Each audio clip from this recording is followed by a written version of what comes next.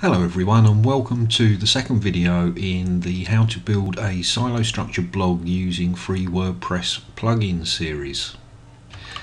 In this video we're going to look at what we do after we've installed the three basic plugins that we're going to need to create a silo structure for the blog.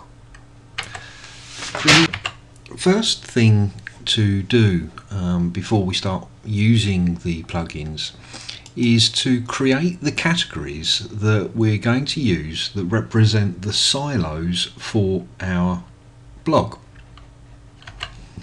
So into dashboard, into category, and the first thing will be to create the categories, as I say, that we're going to use throughout this process. Hopefully you'll have used Kraken or the last keyword toolkit to do your research so that you know the value associated with your silos and categories. But for the purposes of this video, I'm going to keep it really simple so that you can see how the structure works.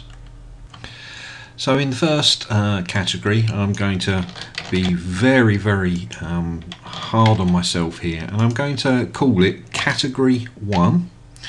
And the slug that you're going to need to have with it would mirror that, and if you're using multiple words for your category name, then your slug will be in lowercase with a dash in between the words.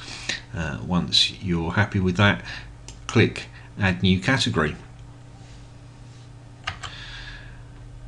With the default category, we can utilize that if it's not been changed already in your particular blog, and change that to something else. And as you can see, I'm being highly original here, and we'll call this one oranges.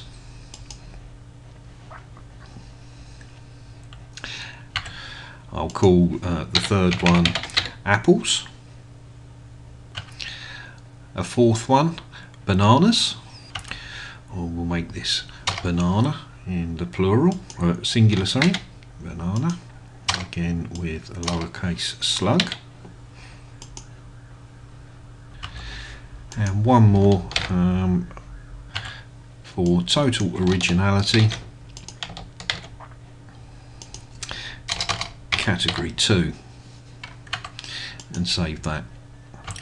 Now, after you've created your categories, the next thing to do is to create pages for your silos, and these again we're going to be very intelligent and make things really simple for the video, but of course you will have done the research and it will be more meaningful to you. So we're going to call the first page category 1 and put some text in. Obviously your text would be well researched and have lots and lots of supporting words and terms related to the article silo that you're looking for. We'll then create a second page, and you can probably guess what's going to be coming up here. No prizes for guessing, and some text, and publish this. Then we're going to create another page, keeping our highly original theme going, and just to ensure that we have no real duplicate content, I've actually found some more lorem ipsum text which is original and unique, and we'll publish that. And I'll do the same for bananas and oranges. So now when we go and have a look, for the purposes of this video, I've got 5 pages and 5 categories. And if we have a quick look at the site, we can see the home page, the apples, the bananas, category 1, category 2, and oranges.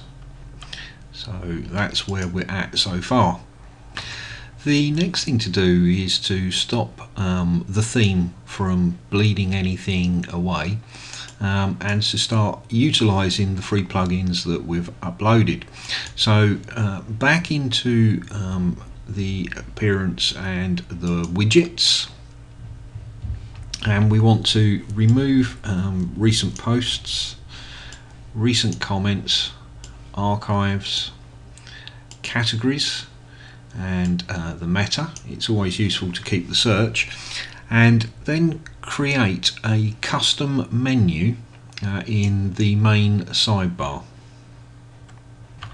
Now when you drag this over, it says no menus have been created yet, create some. So click on create some, and now is the time to create your first menu. So in this case I'm going to call this food menu for want of something better, and click on create menu. Then I'm going to select the 5 pages that we've already created, add those to the menu. I'm going to put them in order that I'd like to see them appear, and you might have preferences for the order that you have them selected in. That could range from the number of expected visitors, the number of search terms, or the value of each silo. Either way, you get the option here to reorder them, and don't forget to click the save menu. Now it's back to the widgets, and in our custom menu we can select the food menu here, click on save, and that is that part done for us. So if we have a look and refresh the page, we can now see our new menu in the sidebar. Now this process of adding the custom menu here and creating the submenu with all of the silo pages will be very, very useful if you're using a theme that doesn't use the new WordPress theme structure, and sort of it's there to make your life easy. So if you need to get your silos on a page and your theme doesn't support custom menus, then this is the way to go about that. So now time for just a quick recap. In this step of how to build a silo structured blog using free WordPress plugins, we have created the categories that we are going to use, having researched them. We have created the static pages for each of the silos, and we've used the custom menu widget, added the static pages to that custom menu widget, created the menu, and then added it to the main sidebar. That's it for the second step in this series of videos, and I'll be back with the next video when we look more at the widgets and how you are going to build a silo structured blog using the free plugins. See you in the next video. Thanks for watching.